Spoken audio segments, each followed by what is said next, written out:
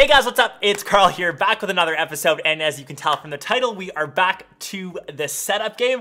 This video is all around productivity. I know that we are probably going a bit crazy, staying a bit isolated, working from home. This video is all around tips, tricks, and ideas how to up your productivity around your setup, and of course the tech behind it to help you do so. Let's get to the main piece, which is the center point of today's setup. It's of course the monitor, which is my latest addition. It is the LG 32UN880 ultrafine display Ergo, and I'm sure we've all seen ultrafine monitors from LG. It was actually one of my last projects, one of my last traveling trips at the end of last year. I flew out to one of your guys' places in LA to set that up. This year in 2020 though, they've made the big upgrade to make it more ergonomical. I caught a quick glimpse at CES. It has a ball and socket head on the back, so you can twist, swivel, completely manipulate the monitor to whatever your setup needs. And my favorite look for this monitor when you set it up is to actually place it a bit more off center. I think it looks more unique, it looks dope, kind of like the piece of box art that it comes in. And having it a bit off to the side gives you so much extra free space underneath. It keeps the setup looking super minimal, so as long as your desk isn't cluttered with too many extra things, it should look honestly perfect. A bunch of different settings depending on the width of your table. The one I'm currently using is from Rove Concepts. I'll leave links down below, but if you have an IKEA setup or an IKEA desk, a kitchen countertop, which is the famous IKEA hack that a lot of you rock, handles it totally fine and should be able to work within any desk setup that you have. Once you do have it settled on a spot, like I mentioned, it's got that full 360 degrees of motion with that ball and socket mount on the back. Super useful for coders, photographers, someone that needs a display in a portrait orientation, and just awesome for sharing content on your display. I know that we all are stuck working at home, but when you do get back into the workplace, awesome for sharing content around a table. It's got great viewing angles just because you can manipulate it so much, and it is super crispy as it is a 4K display, like I mentioned, 32 inches across. It's got a 5mm response time, and more importantly, of course, a USB-C connection. We have that now across the board in 2020, so any laptop that you are rocking, we'll get to that in a bit. It just powers with one cable, and of course you get the image in one to keep your cable management game on point, because mine, of course, is always something that I need to improve on. It's one of the cleanest looking monitors that you can currently get, one of the sleekest for keeping things super minimal. So if you're in the market, of course, links down below. Maybe my only suggestion, if you had the option, because my setup is white focused, I'd love to see both the frame and the bracket come in white, but that's just me being nitpicky. I think the black does give it a nice bit of contrast over here.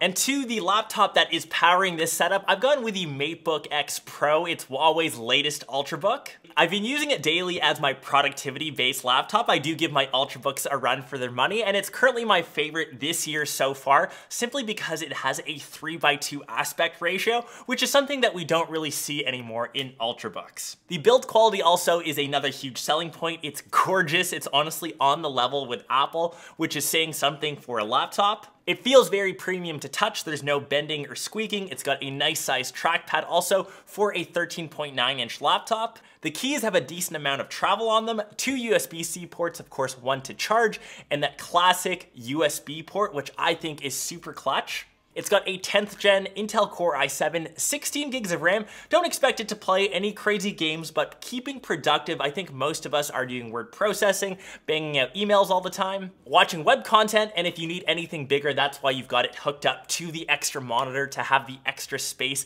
and real estate. I think this is one of the perfect combos. And once we finally do get out of the house, I think the form factor on this laptop is what makes it clutch. It's nice and small, fits into any pack. Definitely recommend this if you're on the hunt for a laptop, especially back to school season. I know that it's August. We're right around the corner from September, which is crazy.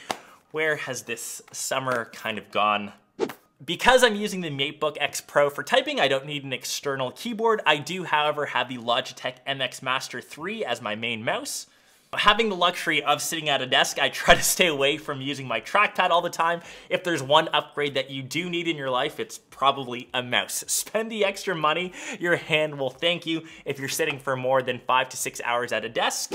Flanking the monitors and the laptop are my 2 Yamaha HS7 Studio monitors, and I challenge you guys to find a better looking pair that both sound great and look as good as these. They're probably the piece of tech that I've owned the longest. I think I've had them since my OG studio, so 5 to 6 years. I think they look dope. They fit perfectly in this white setup. There's some way cheaper options, of course, on Amazon, which I'll leave linked down below. Some of my faves. I just cannot get over how good these look, and of course, I own them already. To another accessory that lives on my desk, once again, very clean and minimal, it's the Alexa Dot Mini. I love the LED lighting over on the clock. Quickly glanced at it to tell me the time, and I think you guys know that Alexa kind of powers my entire studio here. Beside that is actually over this way, my iPad Pro. Gotta keep something iOS on the table. I just have my iPad off to the side, actually living in a MacBook stand. I think it actually works perfectly.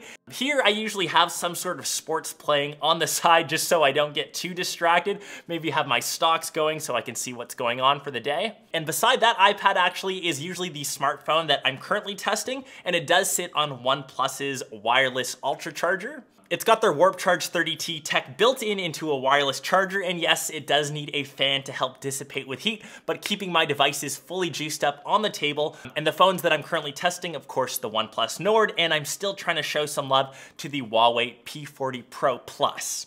Mainly because it matches the color scheme of this video episode. I love the ceramic white.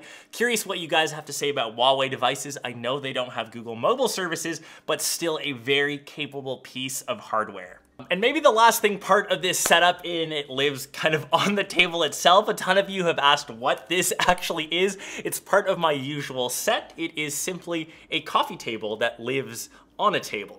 Probably a bit of overkill, but I think it looks cool. It's from the same company, Rove Concept, so all of the wood matches. I think it makes a dope looking backdrop. Inside of the little cubby, I usually have my Mac Mini, maybe some notebooks when I am jotting down some notes, some of my desk buddies like Charmander, or some bits of Lego. It really has no other purpose than just the aesthetic of it. But anyways, this has been my productivity-based setup. I usually spend 5 to 6 hours a day in this very seat, whether I'm editing, taking a look at photos, responding to emails to clients. I was really aiming to keep things simple, but still productive enough that I wouldn't feel like a total slouch here in the studio. Curious to hear your guys' thoughts. If you have any other recommendations, or if you're looking for any links to any of these products, I'll leave them listed down below. Hope you guys enjoyed this episode, and I will catch the rest of you in one of my next ones or in one of my vlogs.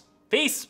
P.S. I know all of you are going to ask about the chair because you've asked both Insta, Twitch, kind of everywhere. This is from Autonomous. The model is called the Kin, one of the best chairs you can buy for around that $500 price range. Once again, fits into the theme of my setup. It feels great. It's nice and aerated on the back so you won't break out into a sweat, and I love it so much I actually have 2 in the studio as well. Now, I'll catch the rest of you later.